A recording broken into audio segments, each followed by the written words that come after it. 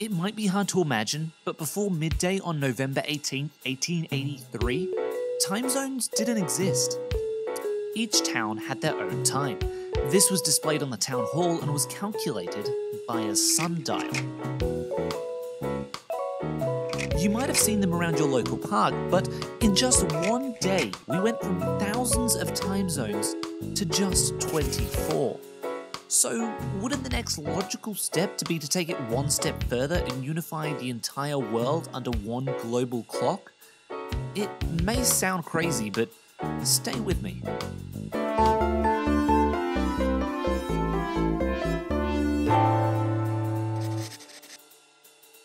Time zones as we know them today are super weird.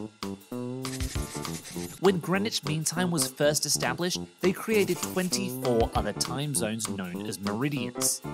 These occur every 15 degrees of longitude either side of the GMT. Each of these meridians would account for 1 hour of daylight. However, countries are allowed to pick their own time zones, and this causes problems. Take China, for example. It spans over 5 meridians but adheres to just one time zone, Beijing time, which means the sun can rise in China's western states as late as 10:17 a.m. Head over to the international dateline and things get even more bizarre. In an ideal world, the international dateline would run along the 180th line of longitude. But again, because countries can choose their own time zones, it looks more like this. This causes all manner of bizarre occurrences, such as the line islands of Kiribati. These islands, despite running along the same longitude as Hawaii, run an entire calendar day behind them. Because of this particular time zone, 3 separate calendar days can occur on Earth at the same time.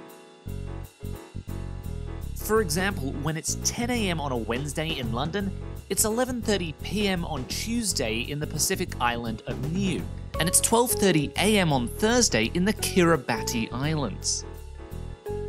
But that's not all. In one of the most bizarre cases of time zone mishaps, December 30th in 2011 didn't even exist in Samoa. In 2011, Samoa made the decision to move back to the west of the international dateline. This was to facilitate better trade with its 2 biggest economic partners, Australia and New Zealand.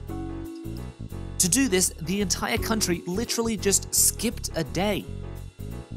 However, American Samoa, which is a separate country, didn't make the switch, meaning that despite being only 70 kilometers apart, Samoa and American Samoa now share a 24-hour time difference. So, if time zones are so complicated, maybe we should just get rid of them entirely. Could we really unify the world under one global clock?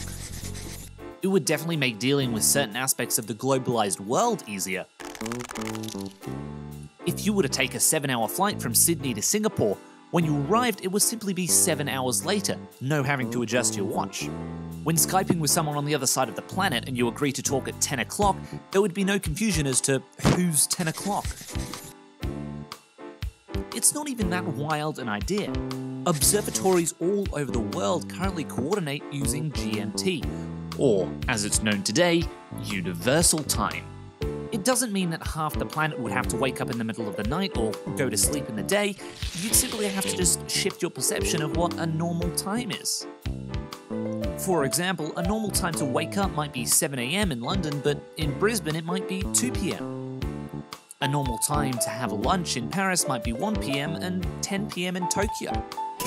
Working 9 to 5, what a way to make a living. Despite Dolly Parton's smash hit 9 to 5 no longer being relevant for the majority of the planet, it seems like a global clock might just be the next logical step in the inevitable globalization of the planet.